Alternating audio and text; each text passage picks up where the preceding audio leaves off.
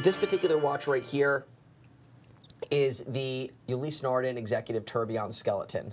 So this to me is an example of everything that Ulysse Nardin is doing right now. You know, beautifully executed watch, skeletonized dial, tourbillon, all under $40,000. And I just think that this watch sort of exemplifies, you know, both the aesthetic of Ulysse Nardin as well as good value. And, you know, I'll let Tim go into a little bit more on the mechanics of the watch, and then we can, you know, discuss it further from there.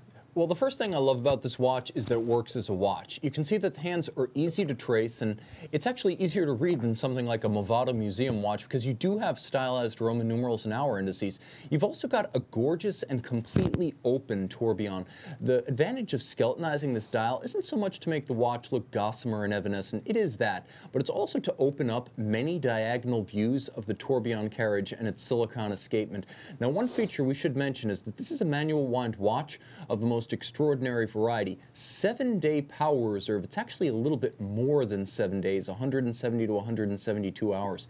And the watch is 45 millimeters, but in ceramic bezel, and titanium, the watch is light on the wrist. I need to do a wrist shot of this one because you need to see the 45 millimeter watch, the 43 to 45 millimeter watch, that's the oversized range, but they don't all wear the same. The Executive can be unwieldy in its precious metal iterations. This one's easy to wear on my 16 centimeter wrist, and again, you've actually got loomed hands. So this is a watch, a rare tourbillon skeleton watch that's designed to be worn on a daily basis.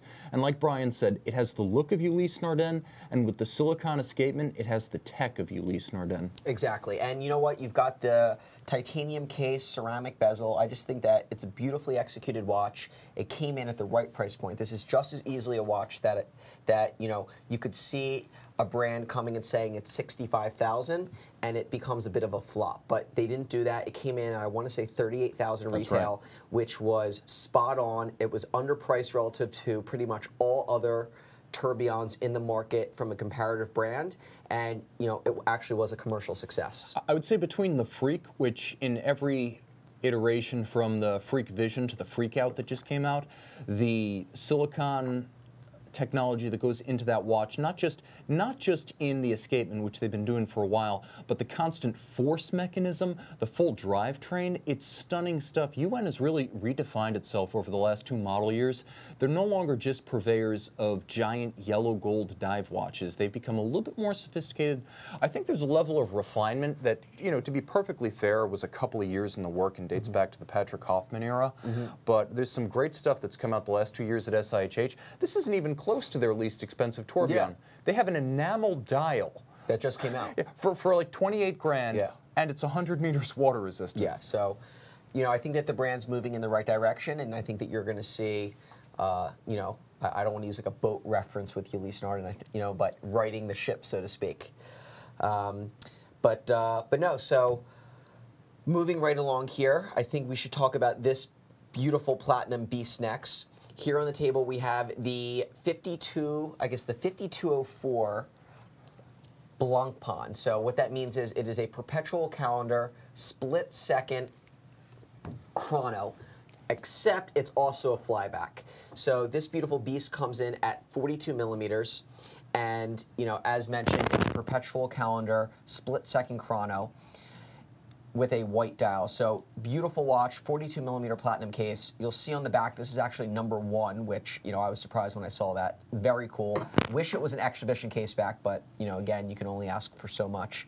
And what makes this watch so cool is that, you know, again, Patek charges, I want to say, just under $300,000 for this watch. And, you know, obviously, again, there is a difference between this and Patek's 5204. But that being said, this watch is, you know, listed on our website for under $35,000. Where else can you get a split-second perpetual calendar flyback chrono in platinum from a brand like Blancpain for under $35,000? I mean, again, that's just where there is such extreme value in the market, ripe for the picking. This is literally an overwhelming watch. Platinum class, platinum case, big, deep, heavy. You put this on your wrist, you can't ignore the fact that you're wearing something exceptional.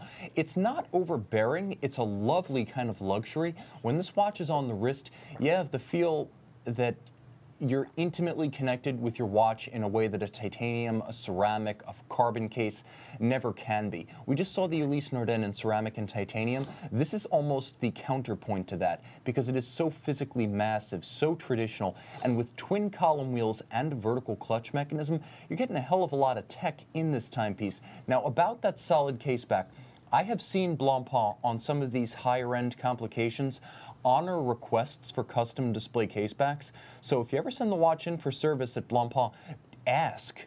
The worst they can say is no, and they're likely to say yes. I've seen that request honored a couple of times. It would be worthwhile because what you're getting is based on a Frédéric Piguet 1186 base. So it is the 1185, but with the flyback and the split-second functionality. And it is rare to find a watch that is both a split-second chronograph and a flyback that can be reset and restarted with a single push.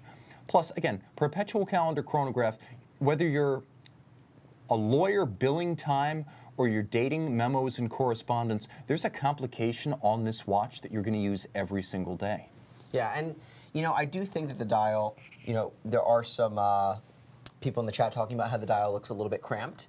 And it is. I mean, I do tend to agree that they smushed a lot on there, and I think that they could have probably made, you know, a lot of the features a little bit smaller in order to fit a little bit better. That said, the 42mm version is the one you want because if you're willing to forego the split-second functionality, this is what the 38 looks like, guys. So all but the split-second functionality, this is the steel Le Mans Perpetual Calendar Chronograph.